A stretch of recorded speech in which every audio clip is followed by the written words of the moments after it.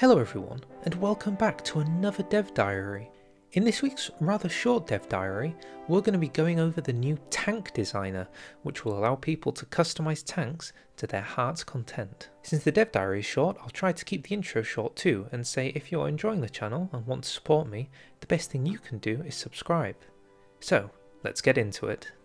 So the dev diary begins with a large chunk of text talking about the origins of the tank designer and a lot of the inspiration that was gained using the Man the Guns ship designer. They carry on to talk about how with ships there were so many different elements of armaments that you had to customize and design, which was part of the reason it took so long to design them. With tanks there won't be so much of an issue because at their core they're much simpler. Paradox describes that tanks in the 1.11 Barbarossa patch will work around three key aspects: mobility, firepower, and protection. In a typical game sense, you can only have two and always miss out on the third. But as well as focusing on these three key aspects, there will also be two peripheral things to consider as well, those being the reliability and the cost. In total, with these five key aspects combined, the hope is that your tanks won't be sort of trying to create the best template possible, so much as creating the most specialized template for whatever division you're trying to create. But before we start talking about the new tank designer, it's good to mention that now mechanized equipment will be available to be upgraded with what appears to be the traditional old tank designer, the armor, reliability, production cost, and engine. I suppose now that mechanized can keep up with its tank counterparts. Moving on, the dev diary talks about how reliability has changed in its form as a core mechanic. Now it's a representation of the likelihood that your equipment will break down or suffer catastrophic damage. It also takes the effect of being a, quote, carrying capacity of a given chassis.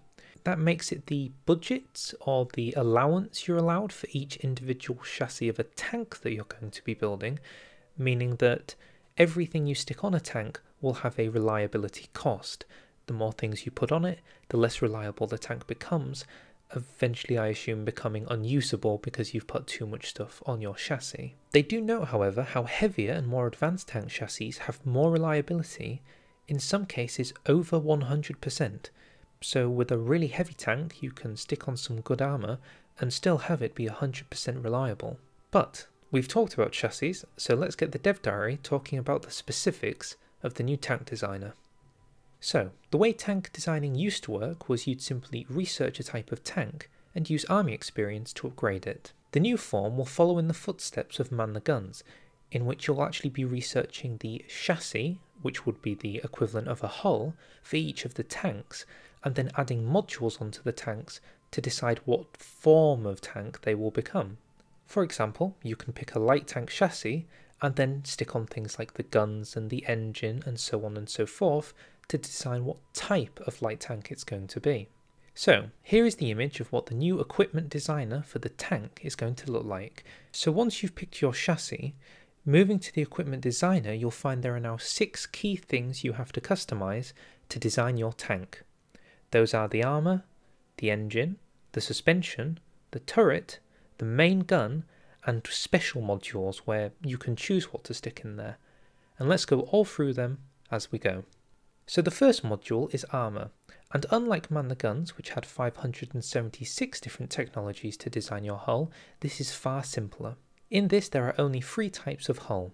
Riveted armour, which is the cheap, weak kind.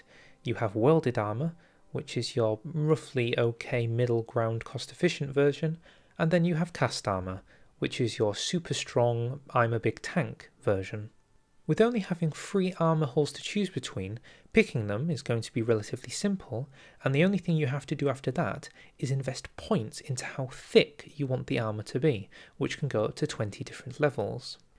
So in explanation, if you were to put 5 levels of armour on a tank, that would be roughly equivalent to 50mm of armour. As you progress down the tech tree, you'll unlock higher amounts of armour you can stick on, eventually getting to that cap of 20. On the flip side, the more armour you stick on, the heavier it's going to be, the more resources it's going to consume, and of course that reliability budget is going to drop and it's going to probably explode on the Eastern Front. The next module is the engine module, and at its core should probably revolve around only two choices: gasoline engines and diesel engines. Gasolines are very fast and sort of good for your money in terms of speed, but diesel have more reliability, in case you were worried about your tank breaking down constantly.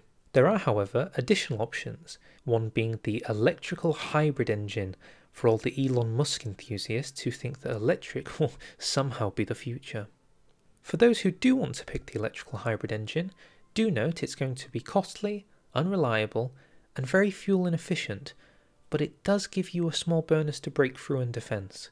The final option is to pick a gas turbine engine, which you can get from the jet engine research, so relatively late game. These are considered the fastest of the engine choices, but consume fuel like nobody's business. Again, probably a situational choice. Similarly to how the armour worked, just because you have 4 key choices, the way you upgrade them is by sticking points into the engine, which again has a cap of 20. The more researches you take, the more that cap will increase. The next module is the turret, which is effectively one of the smaller guns that a commander might be using to mow down lines of enemies surrounding the tank. For those who choose to, you can sacrifice the turret for a special type known as a fixed superstructure. With this, you'll be able to stick a main gun which is a class above that of the chassis you're using.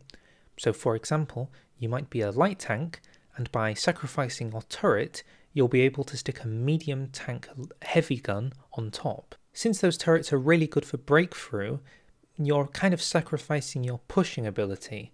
So this is possibly an option for those who want to have good defense by having a lighter tank for quick agile defense with some ability to defend regions that are getting pushed. I'm not sure. I'm sure there are experts who can figure that one out. The next module is the suspension module, which is rather simple. It deals with reliability and speed. The most obvious options are bogie suspension, which focuses on reliability, and the Christie suspension, which focuses on speed. There are some other kinds too, such as the torsion bar, which adds far more reliability but is very expensive, and the interleaved road wheels, which is great for breakthrough and speed but has some reliability problems. In addition, light chassis can also select wheeled and half-track suspensions, which make the vehicle far cheaper to produce but less reliable. Key choices is all this game is about. And of course the next module is arguably the most important, the main weapon, the key point, cannon of your tank. There are lots of options to choose from here. There's a whole list in fact to go through, but they do give some examples, such as the high velocity tank guns that don't have soft attack but great for piercing and hard attack. There's the howitzers, which are the artillery of their time, brilliant soft attack, anti-air, anti-tank, howitzers, oh you name it.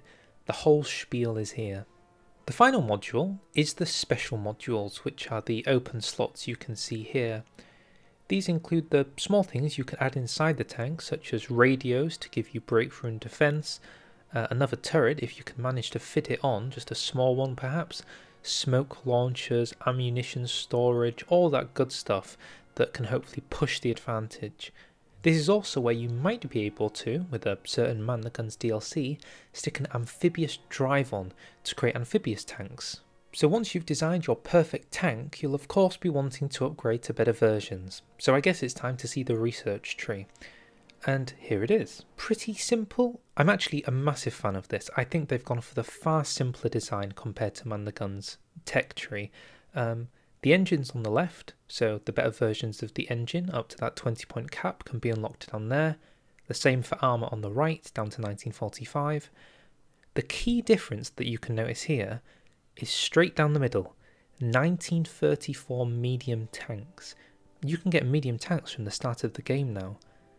I don't know what the long-term effects of this will be, but I can imagine that being a big shift from the traditional tank meta that HOI4 has seen before. I can't say I'm an expert on the tank meta, but I'm sure many of you are. So tell me what you think. Does having medium tanks at the start of the game shift things around? Of course, before we move on, we have to address the elephant in the room, and that is that they kind of leaked the text screen at the top left. And as you can see, it's much more tight, condensed, and it's missing the Doctrines tabs. You can see that the artillery goes straight onto naval, goes straight onto air, goes straight onto electronics, without any of the doctrines visible. For those who have been wondering, in previous dev diaries, there was a hat icon that we've talked about that was there the entire time.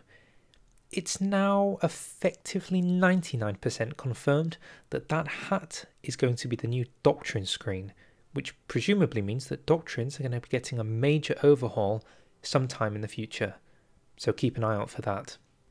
Moving on, there's a new functionality coming to division designers, where you can actually decide which tank template you want each division design to use.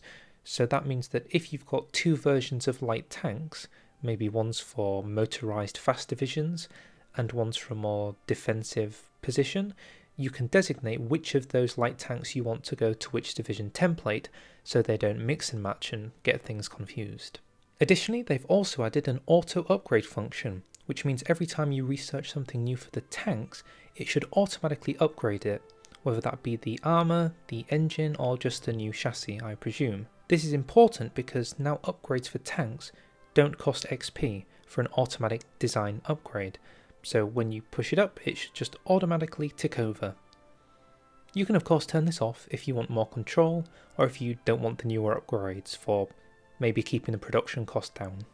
In my opinion, thank goodness, because the worst thing for me about Man the Guns was having to constantly go back into the ship designer every time you wanted to change a single thing about your submarines. Heading towards the end of the dev diary, they talk about the new artwork and describe how there's about 1,000 new icons for you to see. Scrolling through them, we can see they're very varied, lots of different colour, gun types and all the same, but the historical portraits will still be available too for those who have them. But before we end, we of course have to look through the comments section, which is where we find the gleaming nuggets of future information that carry us forward to the dark times. In this question we were asked, how far into the future could we see the Soviet or Finland rework that so many people are expecting? And Podcat responded by saying next week is going to be about mechanic-based things. However, if you were to perhaps see something about the Soviets, it's not going to be before ParadoxCon. So for those who are interested, ParadoxCon is roughly sometime around the end of May. So if we're going to see the Soviets, which presumably we are, 99%, it's going to be then.